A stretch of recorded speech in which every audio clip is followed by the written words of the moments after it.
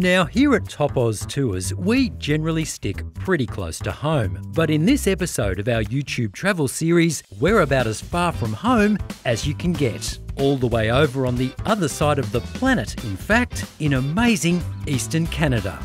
A melting pot of bilingual French and English heritage, First Nations culture and incredible natural beauty. I'm Adam Ford, and in this video we bring you tips for 10 great things to do on a road trip from Toronto in Ontario up to Quebec City in the province of Quebec. We'll take in sensational views of Toronto from the CN Tower and get our roadie off to a fairy tale start at Casa Loma. From there, we'll detour down Queen Elizabeth Way to see the icon of North American popular culture, Niagara Falls. Then it's on to captivating capital Ottawa to soak up the gravitas of Parliament Hill and learn more about the First People.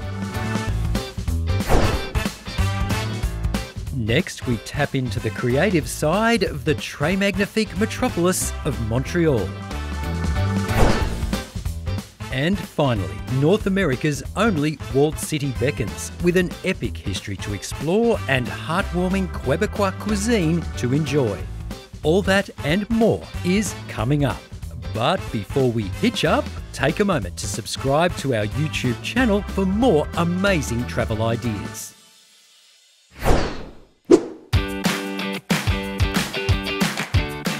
We're starting our trip in fabulous Toronto, Canada's biggest city and the economic powerhouse of the country. But that doesn't mean it's all suits, boots and 9-to-5ers. Situated on the western shore of Lake Ontario, the city has a relaxed and laid-back vibe. And with more than 70 museums and galleries, there's plenty to keep culture vultures entertained. At close to 50 years old, the CN Tower is no spring chicken, but it continues to dominate the Toronto skyline. Enjoy sensational views of the city and water from its observation deck, 550 metres straight up.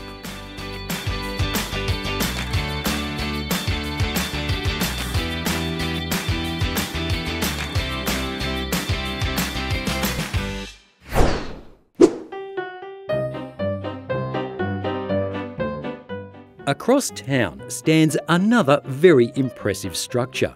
And who doesn't love visiting a bona fide castle while on holiday? But being a youngish country like Australia, castles are a little thin on the ground here in Canada. So we're not going to miss the opportunity to visit Casa Loma. And very impressive it is too.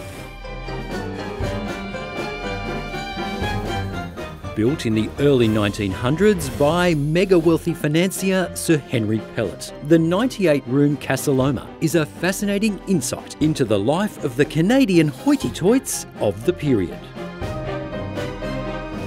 Complete with turrets, battlements, secret passageways and the odd suit of armour, there's plenty to see.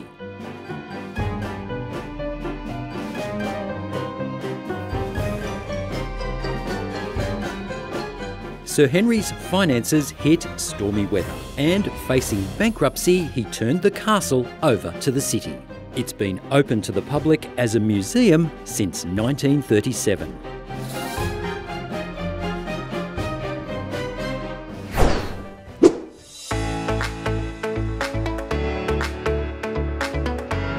It's an easy day trip from Toronto to must-see Niagara Falls, and our first stop is historic Fort George in the town of Niagara-on-the-Lake. The fort defended what was then Upper Canada from American invasion during the War of 1812. Judging by the period uniforms, pipe bands and crowds of onlookers, something big is about to happen. We've stumbled upon a reenactment of the Battle of Fort George. The War of 1812 was for the United States and Great Britain. The United States declares war in June of 1812. They took Fort York in April of 1813, which is present-day Toronto.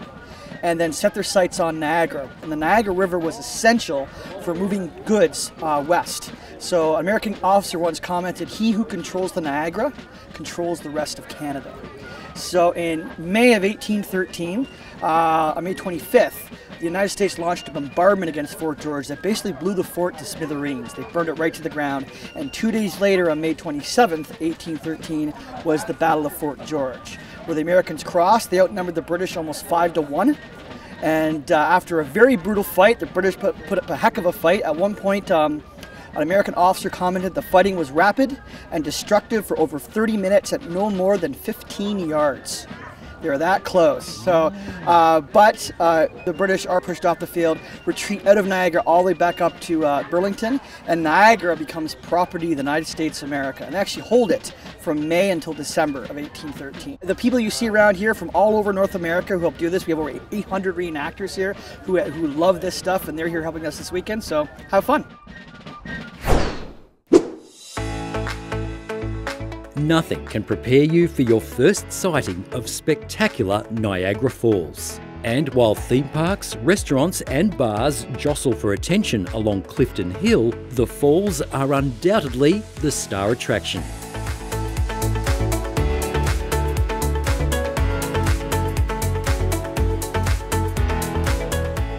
There are actually 3 waterfalls that make up Niagara. The largest is the Horseshoe Falls, and 170,000 cubic metres of water pour over the precipice every minute in peak flow. Take a boat ride into the watery abyss, or simply admire the falls for free from any of the viewing platforms. You can even get a bird's eye view if you're game.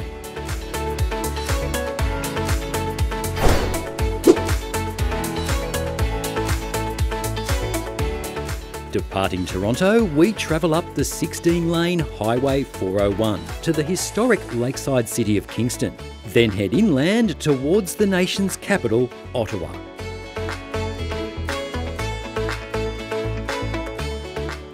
Ottawa was designated Canada's capital city by Queen Victoria in 1857, and Parliament Hill has a regal feel. The architecture is stunning, and a guided tour of the precinct is a must-do.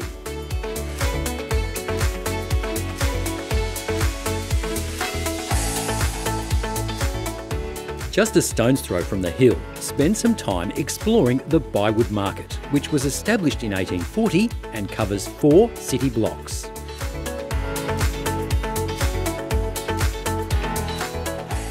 There are hundreds of stalls selling everything from mushrooms to man bags. It's also a great spot to pick up a bottle of Canada's best known export. And while you're there, dive in to a French-style pastry.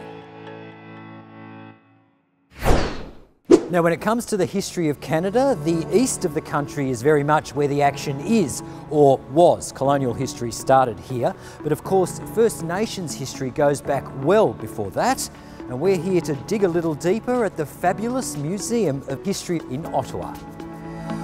The Canadian Museum of History sits beside the Ottawa River. Its circular home was designed with First Nations cultural principles in mind and flows with the contours of the land and river on which it sits. The First Peoples Hall provides valuable insight into the heritage of the first inhabitants, who settled here around 4,500 years ago.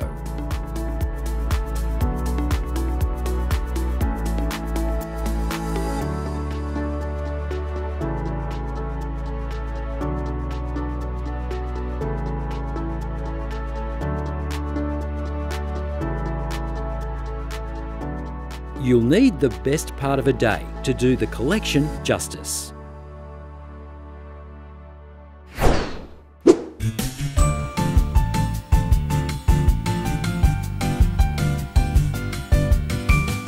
From Ottawa, we motor on to marvellous Montreal, and it's irresistible.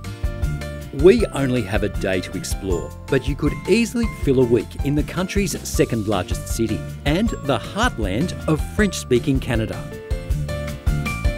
Montreal has an incredible cultural scene, and from street art to fine art, every artistic endeavour is well represented here.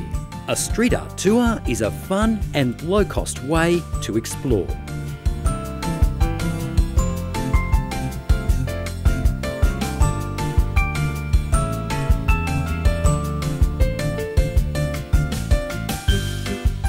If you want to purchase a creative souvenir of your visit to Montreal without breaking the holiday bank, head for Place Jacques Cartier.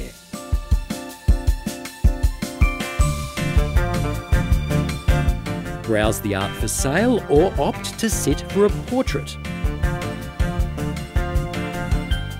And I was more than happy with the result.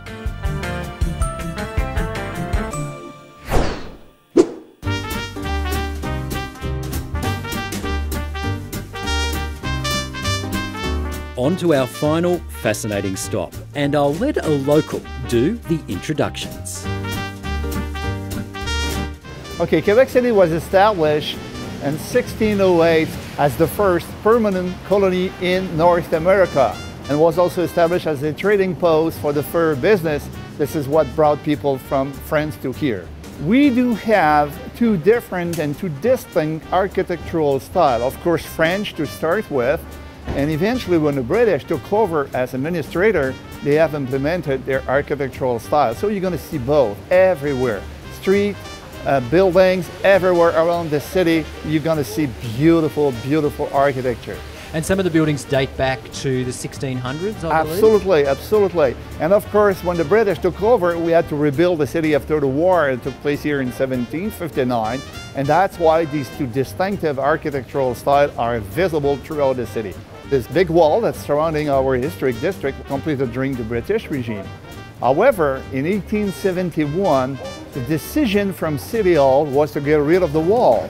However, we had a new Governor General here, his name was Lord Dufferin, and he will make a very important decision to keep the wall in its original location. And because of this wall, we are today part of the World Heritage List.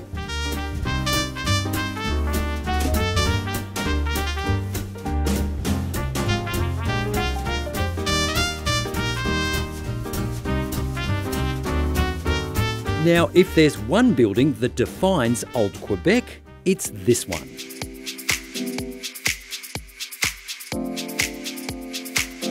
Now, I have stayed in some pretty grand gaffs in my time, but I don't think I've stayed anywhere quite like this. It's Le Chateau Frontenac in Quebec City, and I'm going to show you around. Step inside the chateau and you literally step back in time to a bygone era of opulence. The hotel is named after the flamboyant French governor, the Count of Frontenac, who ruled New France, now modern-day Canada, in the late 1600s. Even if you're not staying at the hotel, it's well worth doing a guided tour. The chateau is over a century old and owes its heritage to the Canadian Pacific Railway, which built a string of these luxury hotels across the country to accommodate passengers.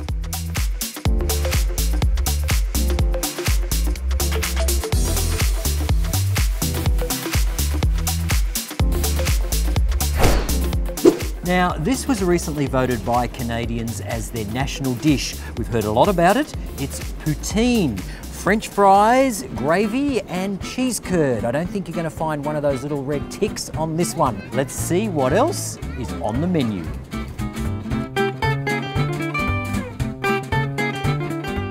With winter temperatures dipping well below zero, traditional Quebecois cuisine is understandably hearty and designed to warm the cockles. One of the best places to give it a try is Aux Anciens Canadiens, a charming restaurant housed in the city's oldest surviving residence.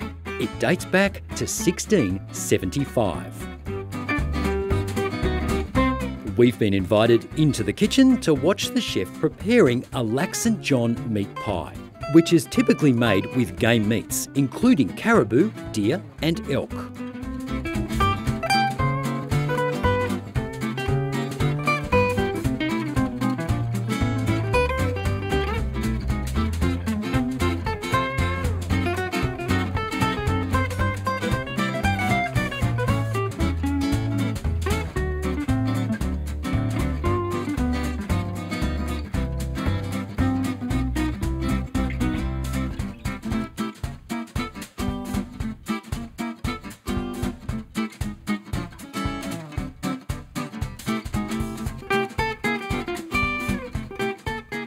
Of course, the proof of the pudding, or pie, is in the eating.